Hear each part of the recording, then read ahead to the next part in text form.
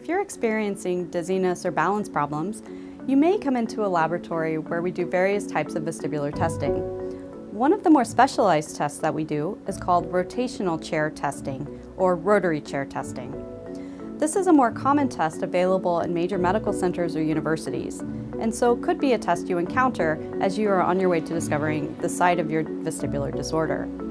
The equipment behind us is a typical rotational chair, and I'll have my colleague Amanda demonstrate what that setup is like so you know what to expect when you're coming in for this sort of testing. All patients are put into a harness just to keep them secure. We'll then also have them wear a set of headphones so that we can communicate throughout the testing. Now these goggles are pretty special. They're infrared cameras so that they allow us to record eye movements even in the dark. So these cameras are vital to what we're doing to record how the inner ear is working in this test protocol.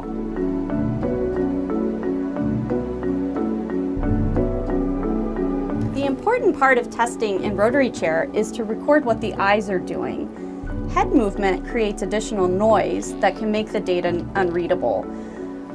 From here, the chair will oscillate.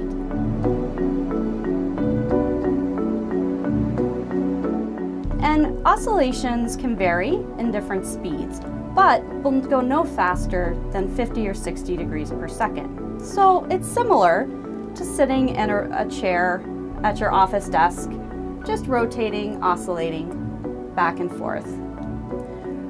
Rotational chair testing can be done in many different ways, but the most common way is to look at different speeds of motion at that slower speed.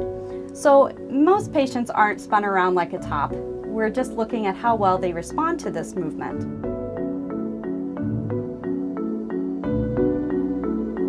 Testing in rotational chair does require you to be in the dark. So for this testing, I would turn out the lights and also close the doors to the enclosure to ensure that there's no light getting into the room. This testing has to be done in the dark. It's the only way that we can record the eye movement that we need to know that the inner ears are working as they're supposed to. If we were to test this with your eyes in the light, we wouldn't get a response and really wouldn't know if your ears were working or not.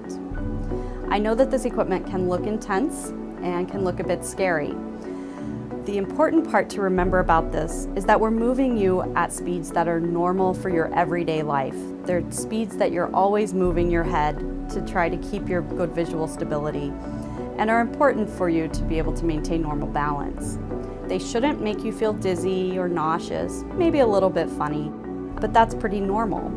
For those patients who do get motion sick, there can be some discomfort and feeling a bit nauseous with this task, but it quickly passes. Overall, this test takes maybe 10 minutes and is something that provides us some very valuable information on how the ears work both individually as well as together and integrate into your brain for balance function.